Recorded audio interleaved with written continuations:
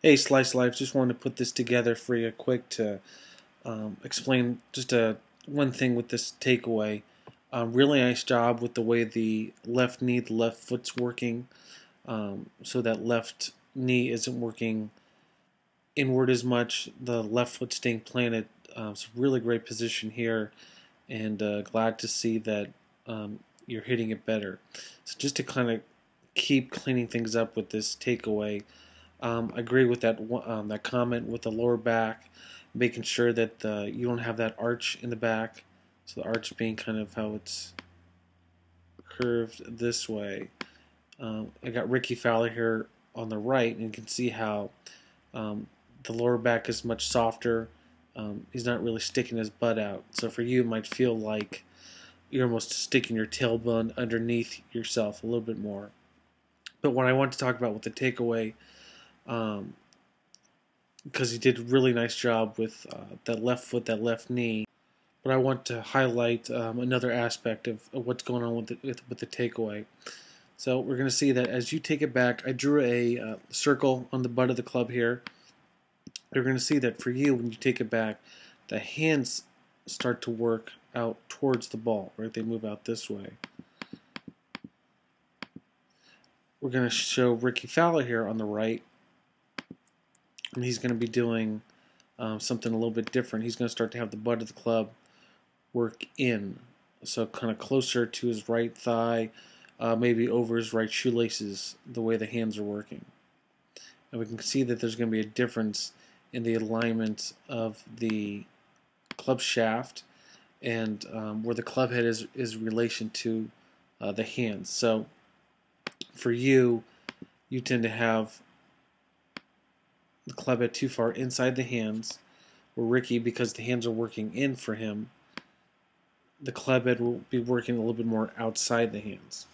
So why is this important? Because then we start to have some issues now with you on the backswing, where the shaft is a little bit too shallow or too flat, meaning it's kind of pointing outside the ball too much.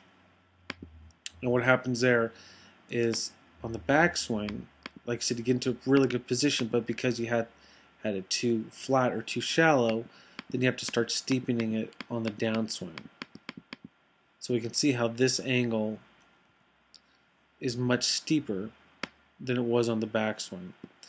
So Rickie's going to be doing the opposite here. So he's going to be having the shaft, the hands working in, gets the club head out, and kind of gets the shaft pointing inside the ball here. And on the downswing, he starts to shallow it out towards the end of the backswing, but you can see how it's going to be much different now on the downswing here. And then that allows him to hit more out at the ball rather than across it. So just some simple stuff, I think, for you to feel as you keep making sure that you're doing your takeaway piece with the left knee, left foot. Set aside some time when you practice that you're going to be feeling a little bit more of a Rickie Fowler kind of feel.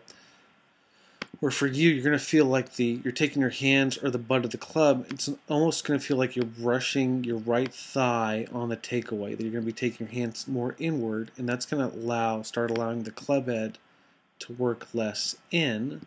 So it's kind of going inside the hands here, and a little bit more what Rickie's doing over here on the right, where the hands are going in, the butt of the club is going in, and the club's kind of working out.